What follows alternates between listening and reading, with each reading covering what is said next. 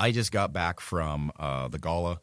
I'm part of a society. Our society got together. It's called the Men of War. 150 brothers, 150 men that all embrace the be better by 1% every day. They embrace the strive for the next level. They embrace the don't rest on your laurels. And all of us got together to talk about the new year. Man, the energy, the infection. Every single time I walk away from that meeting, I am pumped. I'm like, let me at 2024. Give it to me. Come on, bring it on. And I'm just stoked. I'm pumped to go because of the energy of I'm not the only one trying to push forward. I'm not the only one dragging this bag of bricks, which is my work or my relationships or trying to get going.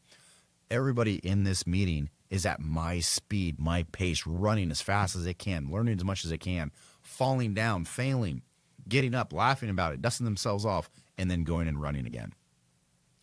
That mindset that I can never fail, that mindset that I will succeed at all costs, that's who I surrounded myself with for 4 days. I'm telling you right now, I feel I can walk through a brick wall and not even faze me right now.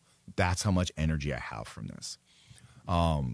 We talked about goals. We talked about setting goals. We talked about our accomplishments in the last year, high-fiving each other. One person almost doubled their income. Like he got up and goes, hey, I was at X, now I'm at Y. I have doubled it. I feel so much better. And I'm spending more time with the family while I'm doing it.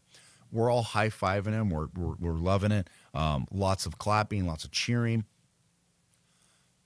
No jealousy. No, I can't believe he did that. Why didn't I do that? And then making excuses for yourself. These men didn't do that. And that's what was so empowering, I guess would be the best word to say empowering. It was empowering to watch all of this.